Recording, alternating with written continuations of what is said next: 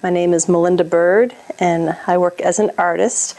My favorite medium at this moment is carving woodcuts. I like this form of art because it's so clearly black and white. When I work on an image, I can sketch and paint, have different colors, and they all blend together, but with a block print, you have to be definitive about what your dark areas and your light areas are. The history of woodcuts go way back. It's the earliest form of printing. It goes back to China and Egypt, where they actually carved in wood and printed into clay or in wax before paper was made. First thing I do is come up with a design, and the design can be out of my head. It can be inspired through pictures that I have, feelings that I'm feeling inside that I want to express visually. And lots of times just to share nature with other people, because most of my subjects are nature related. So I painted it on a piece of paper, then I took some tracing paper and laid that on top of the painting that I did, and I traced it onto the paper. And then I can turn the tracing paper over and it inverts the whole image. And that's what I need to do to get it onto the wood, because when I print it, it will be the reverse of what I've designed. I use carbon paper and I transfer it onto the block of wood. So once I get the image on the wood, just as I want to carve it, I decide to blacken the image. I don't always do this, but I took black ink and I painted everything that I wanted to see as a black image. And then I took my carving tools and carved away everything else that was not black. So basically I'm carving away the space that will be white when I print on paper, because I'm going to be rolling ink onto the surface of the board. What I don't carve away will have the ink on it, and it'll be a black image on the paper. So I carve and clean things up. I have to go with the grain, especially with curves and circles. It's important to keep your blade following the curve of the grain with the grain. Otherwise you're backing up splinters and they'll split.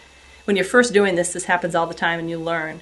It's just something that you learn as you go. When I think I have it pretty good and I'm not sure what else to carve, I decide to make a proof. When I make a proof, I'm going to actually print from the block and just see how it looks.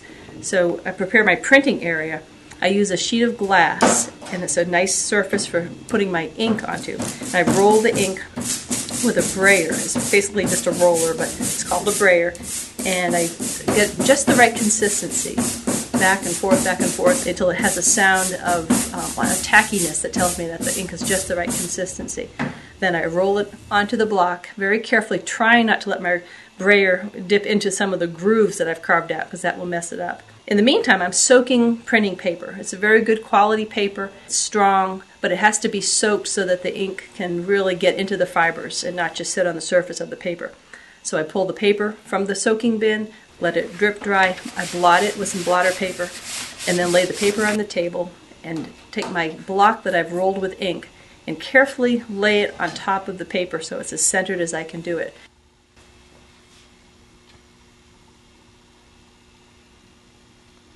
Once you lay the block, you have to invert that, like I slide that off the table carefully and burnish the paper onto the surface of the wood with a wooden spoon. I usually put a piece of paper in between my spoon and the printing paper so that my spoon can glide over the paper smoothly without wrinkling wet paper. And I just use all my strength to bear down and push to make sure the design on the wood comes through.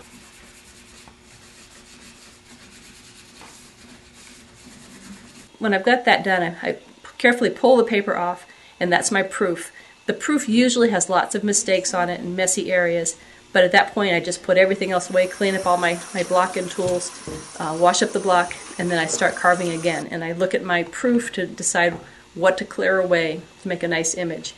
So all the messy areas are then carved away so they won't be messes later on. When I finally got everything looking as good as I can through my carving, then it's time to start a real print. And these are prints that I'm going to call my final print, where I don't adjust them and change them as time goes on. May the wind be always at your back.